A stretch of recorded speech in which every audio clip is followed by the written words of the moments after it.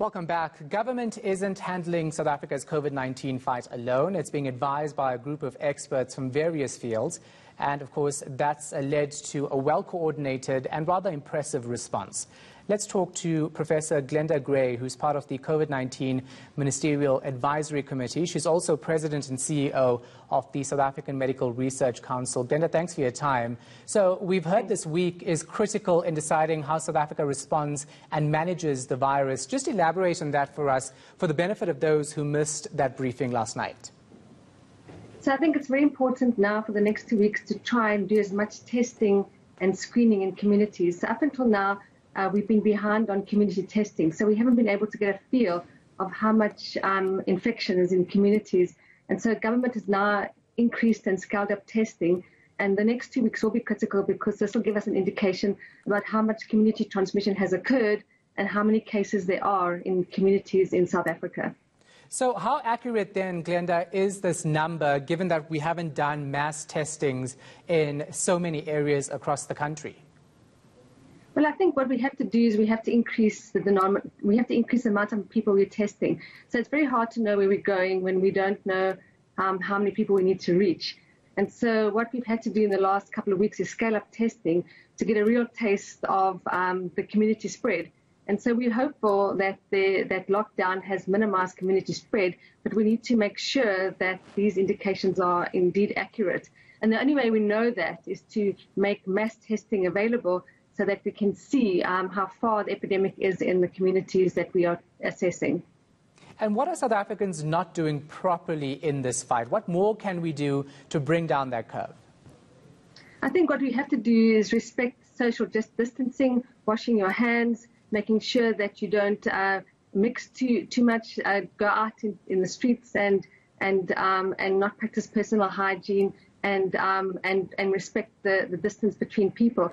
So we have to do our part, and that is staying at home and only going out when we have to, and to try and minimize community spread. And at the same time, we have to allow the government to screen communities to make sure we understand who's symptomatic so we can test them. So we have to give the testing services chance to get to the communities that we haven't yet reached. And then, of course, the chair of the Ministerial Advisory Committee, Professor Salim Abdul Karim, spoke about improving healthcare facilities in South Africa. Is that really possible, given that we've been struggling with this for decades? Well, this is critical because as we start to ease the lockdown, we will see probably an increase in transmission as we move back into our normal way of life. And so we have to be prepared for the epidemic. And so we're beginning to see we're at the beginning of the epidemic, and the next phase of the epidemic will be the medical phase, where we'll start to see more and more sick people.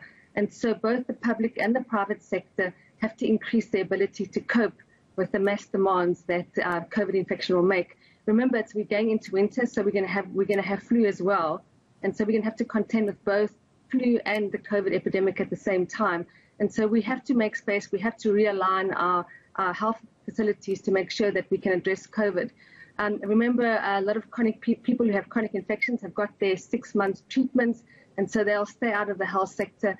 And it's our job to make sure that other people minimize their use of the health sector to make it available for those who are sick during winter.